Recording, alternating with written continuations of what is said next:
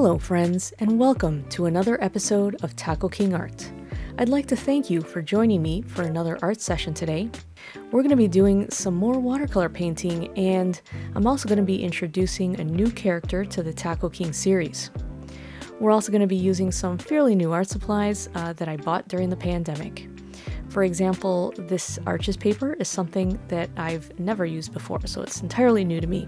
Actually, all my art supplies are pretty new because, as I talked about in my last video, I am reacquainting myself with my art hobby that I've been neglecting for a pretty long time now. I'll be using these Staedtler pencils, which are very nice quality. And this is the character that I'm going to be attempting to paint today. So this video is a continuation from the last video, where I introduced Darren, otherwise known as Taco King. So this is Darren's most beloved pet, who just happens to be a multicolored piñata. So the original drawing for this was done with just simple paper and pencil, and then I worked on it and revised it on the iPad. And now I'm just tracing it onto watercolor paper. So these are the brushes that I'm going to be using, which are very affordable watercolor brushes. I'm still very new to watercolor painting, and I don't have much experience yet, so I'm not willing to invest in expensive brushes just yet. From what I'm learning, it seems that it's better to buy good watercolor paper instead of a high-end watercolor brush. I'm also going to be using the lids of these MEEDEN watercolor palettes, which are just freaking adorable, if I could say. I also have this set of brush pens called Faber Castell Pitt Artist Pens Brush. I personally think that the name is backwards on the box, but it should be, I think it should be brush pens, but whatever, it's a German company. These are pigmented India ink-based pens. They have a high light fastness, which just means that the colors won't fade so quickly with the passage of time. They are also, they come very nicely packaged with the ability to pull the pens out into tiers, but I usually keep them tucked into the box. To me, it's just easier to work that way. They're also odorless, acid-free, and pH neutral, and they're considered waterproof and permanent. So I decided not to use them directly on the paper. I thought it would work better to pull the color off the palette with a brush. So to me, these work a lot like water-soluble media in that once the color begins to dry, you're not going to be able to lift it like traditional watercolor. And as I'm working, I start to realize as I put the color down just how absorbent this paper is. And about this point, I start to freak out because it's looking so bad and I'm just absolutely hating it. I like to think that this art vid comes across as relaxing, which is my intention, but in reality, I am absolutely stressed out and freaking out right now because the paper just drank up the color so fast. I mean, it gave me like no time to move the color around and even it out. So at this point, I really had this urge to like start over, but I just decided to carry on and see if I could save it because the paper is so expensive and it's all part of experimentation anyways. These pens feel amazing, by the way. They're truly a premium product and they feel very rewarding to work with. I also feel like they're just the right amount of vibrancy that I like to work with. So they're not so bright that they look cheesy or fake, and the color is a little softer in some respects, but I think that gives the color a little bit of realness that you can't quite get from dye-based inks. I also really appreciate the fact that all of these colors have unique names, not just numbers, because being a creative person, I can tell you numbers don't stick in my head, but I do recognize color names, and I remember color names, and I'm usually looking for specific colors by their name. For example, Paz's base color is always Pink Madder Lake. The nice thing about working with the Faber Castell products is that they didn't just think about this one-off set of pens. Their colors carry across different product lines. So like in the last video, we worked with the Faber Castell watercolor pencils. And that set has a lot of the same colors as these pens. So if you wanted to use the pencils and the pens together, the colors are all gonna match up. So to me, it's not just like one product. They put together like this cohesive system of colors that would carry across different products. So if you haven't figured it out by now, I don't consider myself a watercolor painter. This medium is something I started doing little by little during the pandemic as something to pass the time during quarantine.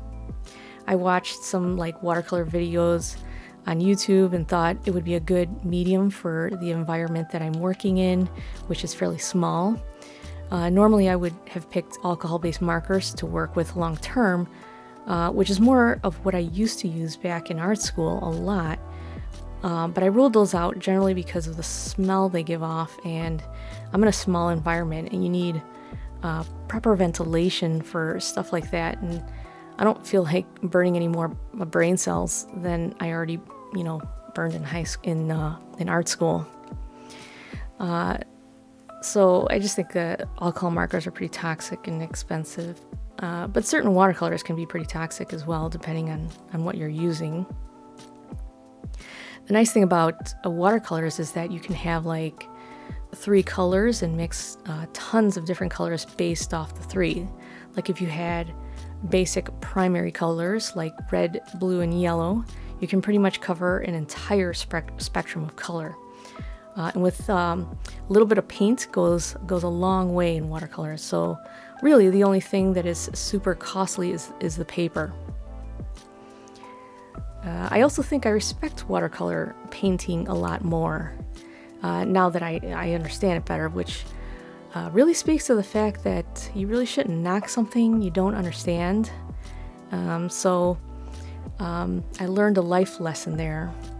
I think in my art school days, which was eons ago, watercolor was my least favorite medium. I guess back then I saw it as like this sleepy time medium for older folk who like to paint seaside landscapes and things like fields of wheat, which a lot of people do, and there's nothing wrong with that. But now that I've taken a dedicated, basic watercolor painting class during the pandemic, I'm realizing that it might even be more challenging than oil painting, of which I did take in art school. So you've got to think oil painting is actually a very forgiving medium. Think about it this way. Oil painting takes forever to dry, so you can constantly be manipulating a painting without the time constraint that you have with watercolor. Watercolor requires perfect timing and patience because of that drying factor. So oil paint also lets you cover up your mistakes pretty easy because color is not transparent like watercolor. But watercolor doesn't seem to allow for any mistakes, and like every misstroke can be really apparent in a watercolor painting. So it's very easy to muddy up your colors and mess up your painting if you're not patient. So hopefully with time, I hope to have better control with watercolor painting because I would like to do more complex pieces. Anyways, I wanted to do a quick recap of the last video for those of you who just discovered this channel. Although I'm quickly realizing that because I'm creating a comic series based off previous events/videos, that it would almost be beneficial to you guys if I did like an intro like they do in TV shows where they start off with a narrator that says previously on, fill in the TV show's name here, and then they go into a short recap of the previous episode or whatever. So it'd be like previously on Taco King Art. I don't know, maybe I'll experiment with that. I just think that it would be helpful for people who are watching the videos for the first time and knowing that some people might not start from the beginning. I'm just wondering if you guys will be able to follow along as this channel progresses. Well, let's do a quick recap anyways, since this is all fairly new to everyone, including me. So if you didn't see the last video, I talked about how this channel is about creating art and a storyline for a comic series with the hefty but not impossible goal of creating a series of comic pages around a central set of characters that could eventually be combined together into a comic book. I also went over the main character, who is Darren, aka Taco King, who is the head chef and owner of Taco King restaurant. So let's go over some of this character's personality traits and how she relates to the main character from the last episode.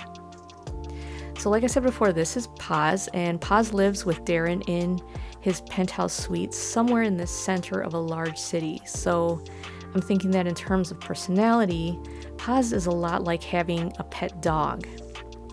And when you think about dogs' personalities, they're almost perpetually happy creatures. So little things bring them immense joy. And they also love the presence of people, and they love attention. So I think that's how Paz is generally most of the time. But you have to remember that she's still not a dog. She's actually a donkey, and most classic piñatas are donkeys. And because of this, Paz can't ignore other innate traits like immense stubbornness. So sometimes Paz wants what she wants, and it's very difficult for Taco King to change her mind. And like any good piñata, Paz also likes to eat things like candy and cupcakes and chocolate, ice cream, basically anything that has sugar in it. That's what Paz eats. She also eats regular food too, but sweets are her favorite thing. Let me see, what else can I tell you about Paz? I drew her with a long neck, like a donkey would have, and donkeys also have a mane, kind of like a horse, so I kept that attribute. But because she's also a piñata, her legs are kind of stiff looking, as if she was made out of paper mache. So if you could imagine, she sounds a little like paper rustling when she walks. Like every step she takes, you would hear the little crinkle of her tissue paper layers. And her tail is like 3 tails in one, and they would all be made out of multicolored tissue paper as well. So I'm also coming up with a backstory for Paz and how Darren acquired her, but I'm not ready to share that one just yet. I am mentally working on that story in the background, but overall, I hope you got a sense of who Paz is, and I hope you guys can join me in the next video. Until then, please like, subscribe, and enjoy the reveal.